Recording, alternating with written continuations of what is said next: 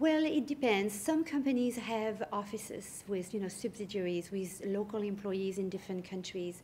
Some have agents, distributors, factories.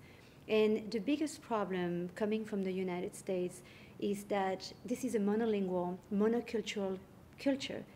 And people go international with the same mindset and the same expectations than they have domestically. And the people on the other side, that it is in China, in India, in Brazil, they have their own cultural values and expectations. So it's a little bit like two vessels in the dark. They talk, they both talk, but there is no point where they finally feel that they have both been heard, because we really thrive on assumptions.